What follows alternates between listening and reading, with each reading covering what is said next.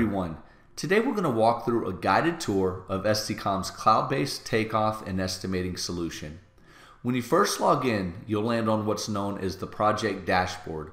The project dashboard is where you manage projects that you're estimating. Let's get started by drilling into a project we created earlier today. Now we are on the project details page. This is where you enter project-specific details like customer name, address, bid due date, and assign to a team estimator. Let's click on plans to view the plans we've uploaded for this project.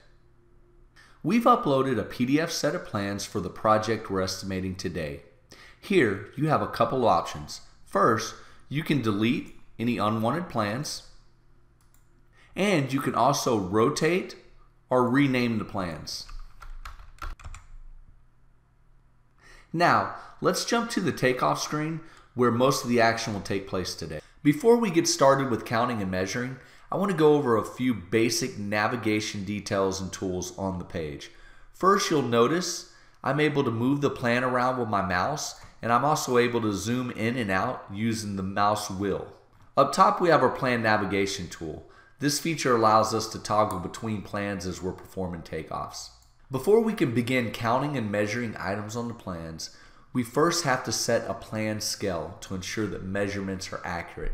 You can do that in two ways. One, using the common scales depicted on the plan, or two, you can manually set a plan scale by measuring a known distance, such as a doorway, a desk, or if there's a predefined measurement on the plan, you can use that as well. In this case, we're going to set our plan scale to 1/8 inch, which is depicted on the drawing. Now we can apply this scale to all sheets within the drawing or to this individual plan.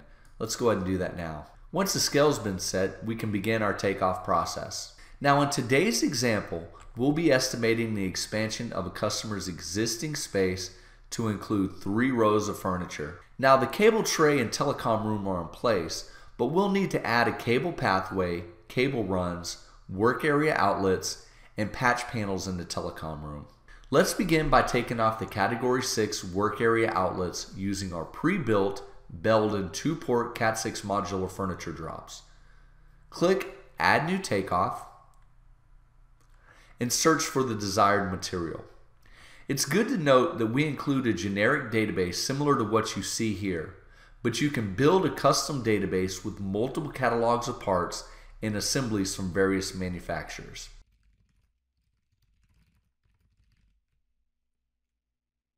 Once you locate the desired assembly or part, select the takeoff type, either count, linear, or area, symbol, size, and color, and then click Add to Plan.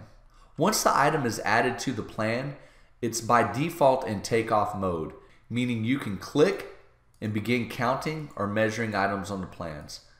Let's go through and take off all the modular furniture drops on the 3 rows of furniture. Now that we've taken off the work area outlets, let's add a J-hook pathway. Let's search for some 2-inch J-hooks with red iron attachments. For J-hooks, we want to use what's called a linear to each takeoff type.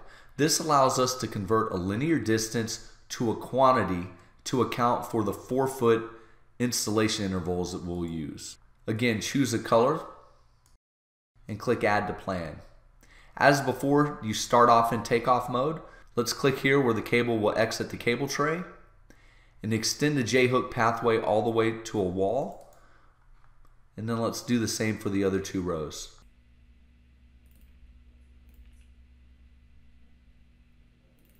You'll notice over to the left we have 128 linear feet measurement for the takeoff.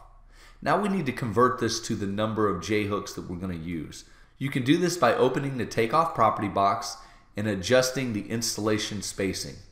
So again, 4 feet, that adjusts the resulting count to 32 total J-hooks. Now that our J-hook pathway is in place, let's add our cable. Click Add Takeoff.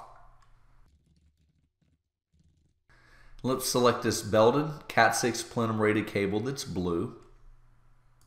And in this case, we're going to use what's called a linear average with drop. This allows you to measure a linear distance by taking average samples to come up with your average cable length. Click Add to Plan. So to begin the takeoff, simply left click and begin your measurement. Let's go to this first row of furniture first. It appears to be our longest run. We're going to run the cable to the wall. As you can imagine, it's going to drop down the wall and into a furniture feed. And then we're going to get our longest measurement on the row just to be safe. Double click. Now go back to the telecom rack again. And let's get our second measurement. Again to the wall. We're going to drop down the wall. And I'll show you how to account for the drop here in a minute. Double click. And then let's get our last sample. Notice over to the left, it's already giving us an average based on the samples we have to this point. As you can see, we have 125 foot average. Now let's make adjustments to the drop length. In this particular building, we have 10-foot walls and we have a drop at the outlet area as well as the telecom room. So let's add 20 additional feet, which bumps our average to 145 foot average.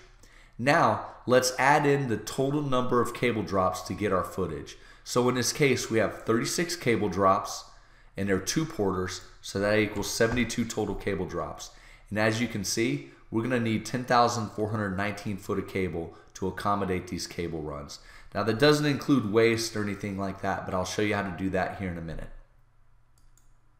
Now, let's take a look at the estimating page and see how the takeoff data flows directly into estimating, is ready for markup, adjustments, and eventually sending a customer-facing bid. As you can see, we've broken our estimate out into 2 logical groups, cable trim out and rough end, and our material pricing from the database, labor rates, and total project costs are already calculated for us.